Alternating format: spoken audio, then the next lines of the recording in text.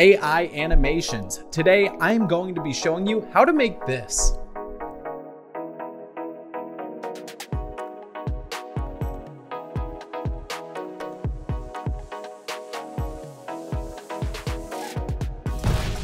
Here we are using Gen 1, which is the cleanest, fastest, and easiest AI animation out right now.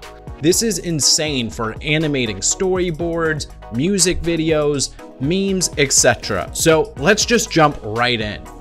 First, log in, go to the AI Magic Tools section.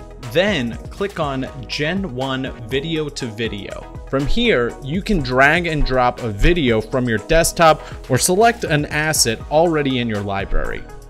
For this example, I uploaded a clip of myself looking into the camera because I want to see if I could turn myself into Spider-Man. And if you don't like Spider-Man, well, then you can fight me. And guess what? You're not gonna win because I'm Spider-Man, all right? Greatest. Anyway, there are three main ways to animate your footage. One, you can upload a reference image like this.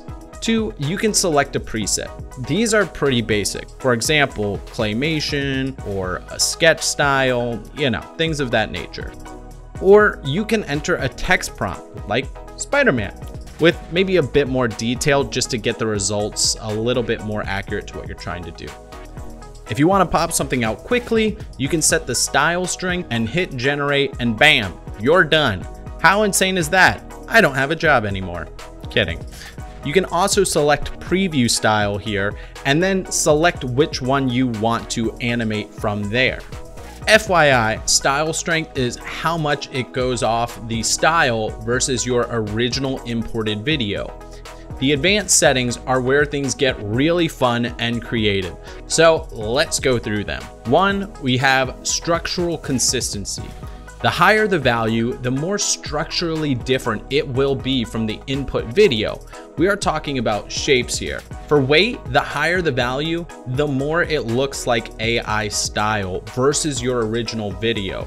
So how much it changes the color, the style, ambiance, and all of those things.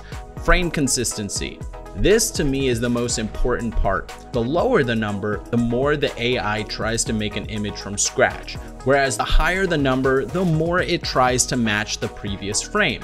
This is what makes it so smooth compared to other jittery AI videos we see so often.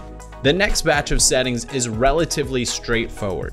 You can upscale the output, remove the Gen 1 watermark, change only the subject, change only the background, or demonstrate a before and after with a compare wipe.